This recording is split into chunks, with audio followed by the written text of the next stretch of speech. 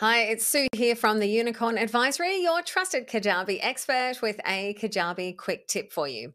Now, one of the most common questions that I get as a Kajabi expert is, should I use the Kajabi website pages or should I use the Kajabi landing pages? Or do I need to do both? And what even is the difference between the different pages?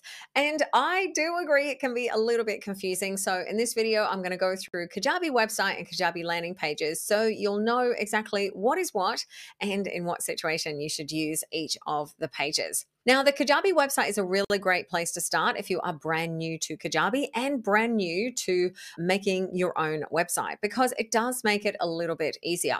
So when we go into the website area, you will see some options, and some of these options are going to be the same across every page in the website area, which is your header, which is this top part of the page, your footer, which is this bottom part of the page down here, and also the pop-ups that will appear on the page, the exit pop-up and the two-step opt-in pop-up. Now, these things, if you make a change, it will happen to every single page in your website area. So all of the pages that you have under your website, if you change something in the footer, so if you make a change to these social media icons, or if you make a change to the top area, if you add an announcement bar, for example, this hello bar into your header area, the menu on your website pages, the logo on your website pages, the way that is set up, like whether you have it done like this with a transparent background or with a colored background, all of those things, every time you change it, are going to change across all of the pages. So that is each of the pages that is listed under this website area. Now, for some of you, that could be a great thing. You might not want to have to faff around with making changes on different pages, but sometimes it can be a little bit frustrating because you might not want things to be the same across every page. It's also the same if you do changes in your settings.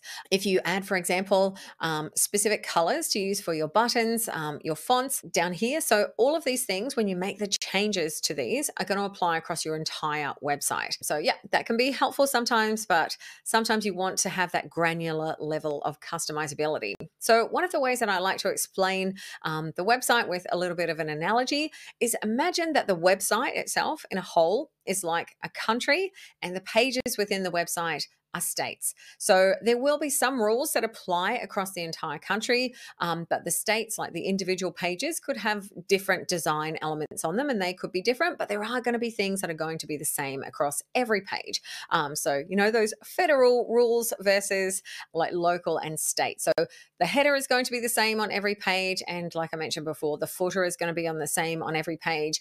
And if you want to use this exit pop-up so that you get those pop-ups to get people on your email list and things like that, it will just be the one pop-up across your entire site. However, landing pages, all the design, everything in the page is exactly the same. You design them the same way, the blocks, the sections, everything design-wise is the same. However, with your landing pages, they're completely independent of each other. So landing pages are like a country that is an island, like it is its own country. There are just the rules apply just for that one thing, as opposed to your website shares some rules and then each page inside has its independent ones. The actual landing page, nothing you do on a landing page will be replicated on any other landing page. Now, that can be helpful because you might have some pages that you don't want to have, you know, a header area and a menu on, because maybe they're an opt-in page or a sales page. So you want to get rid of distractions like a header. Maybe you want to use different fonts or colors. Maybe you want to have different menus on different pages, or maybe you want to have different opt-ins, different exits and two-step opt-in pop-ups on those pages. Now, if you do, in that case, you will need to make your website using landing pages instead of using the website. So you can create a homepage using the website's homepage, or you can create a homepage as a landing page. You can do either or. It's your own personal preference. There are some pages that you have to use as website pages, which I'll show you in a moment, but pretty much everything else can be created using landing pages. For our own website and wherever we are creating websites for other people, we always use landing pages to create the websites. So if you have a template pack from the Unicorn Advisory, you'll have the option, if you get our absolute pack, you'll get both the website and the landing page versions of a lot of the pages, so that you can have both and you can choose the one that suits you best. So there is no right and wrong, but the main things are that those changes will appear on every page, whereas landing pages, the changes will only be on that page. There's one other difference as well is with some of the SEO settings. When you have a landing page, you have full control over all of the SEO settings, the title and the description. Whereas on the website pages, you will only have, on some pages, you'll only have the description, and on other pages, you won't have anything at all. So it will use the website's SEO as an entire thing for that, for those pages. So if you are creating pages that you want to have really strong SEO on, I would recommend that you use landing pages for those. So that's in this area here. Also, some of the website pages, as I'll show you in a sec, you can't actually change the URL. They are set and fixed. So if you want to be able to change the URL and not make it say whatever Kajabi is saying by default, in that case as well, you'll need to use a landing page. Now we're going to come back into our website pages. And I'm going to show you which pages you have to use, because there isn't an option to do that as a landing page. Some of the pages in Kajabi, such as this library page, are pulling information from other areas of Kajabi, and there isn't a way to recreate that. So there are some website pages that you will have to use so that your members will be able to see and access their products, even if you're not using the Kajabi website at all. Those pages are these system pages, such as the library page. This is where your students will log in and see what courses they have available to them.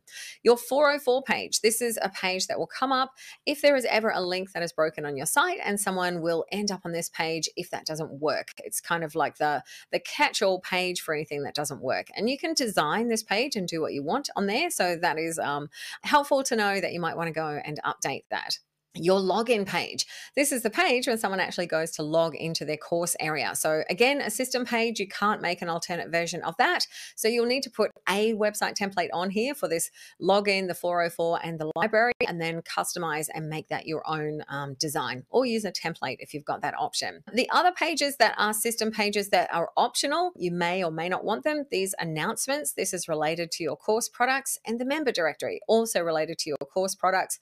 Both of those are optional pages, but they do not have an equivalent landing page, again, because it's pulling information from different places in Kajabi together. So those pages, you will want to style them if you are going to use them.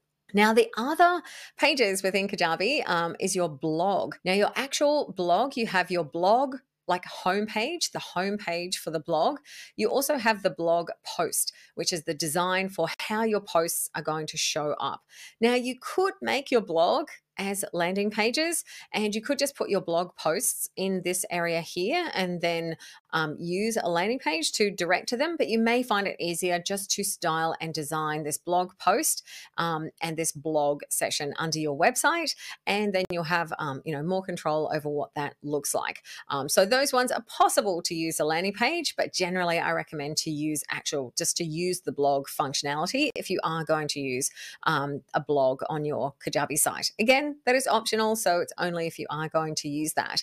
So these system pages here, generally speaking, anything that's got this blue system, you're not going to be able to create a landing page version, except two exceptions.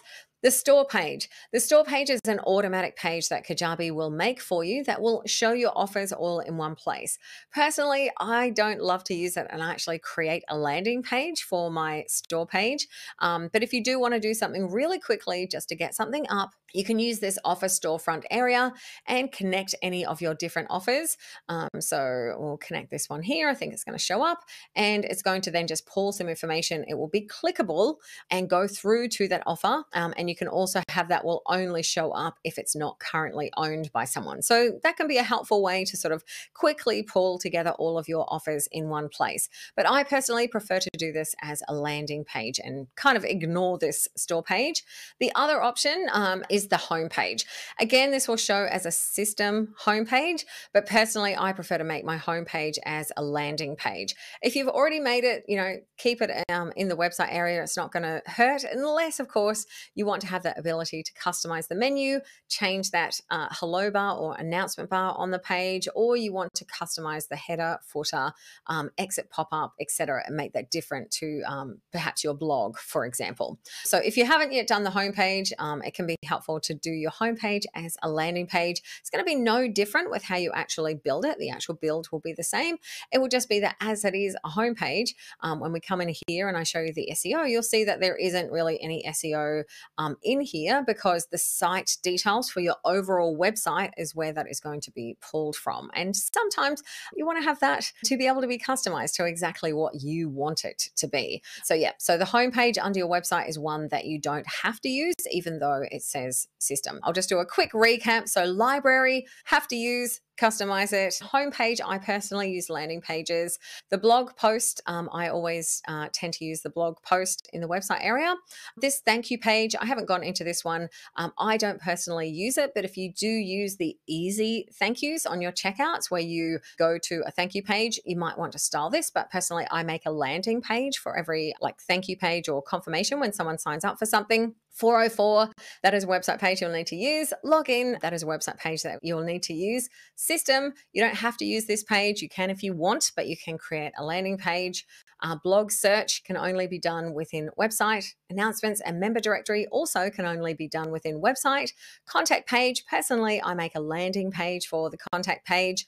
Blog is also something that I will use within the website, but you could make a landing page if you really wanted to. And just ignore this page, as that is a page that shows up in older Kajabi accounts like mine. I hope this was helpful. If you have got any questions about pages, website pages, or landing pages, please do comment below.